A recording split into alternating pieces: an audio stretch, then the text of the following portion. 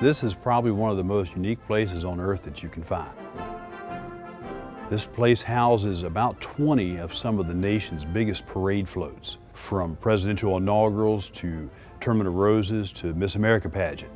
These parade floats behind me are huge. This building is 40,000 square feet, which is a big closet. We just happened to unlock the closet door and let people come in and see it.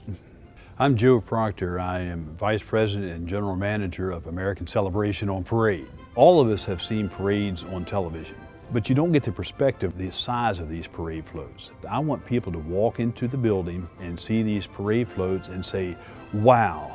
As I get a little bit closer, you start getting an idea of how big these parade floats are. This Eagle is over 29 feet tall. This particular limousine is over 30 feet long. It's over 60 feet long. But this was actually just a part of the parade float.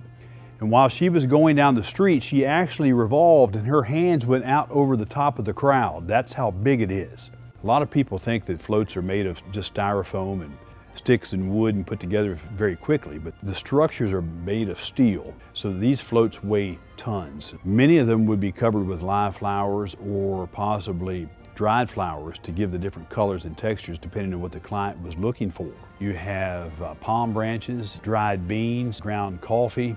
Also, we use 5-gallon, 10-gallon buckets of glitter. What better way to make people smile than lots of glitter and sparkle?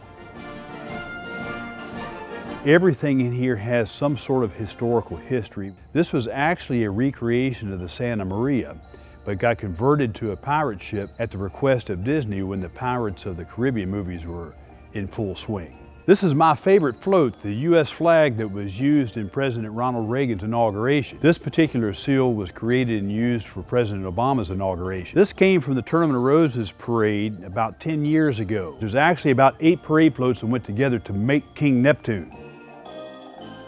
These parade floats were built to go through a parade and to last for 2 hours. We are asking these floats to be on a permanent display. You can't let these things run constantly all day long or they'd be wore out completely. We have connected electric motors to them, and that's part of the fun. The kids have the control to power that giant float by pushing that little red button. It's fun. No one celebrates parades and no one celebrates our history the way America does. I want people to take that home with them and understand that this is how America celebrates who we are.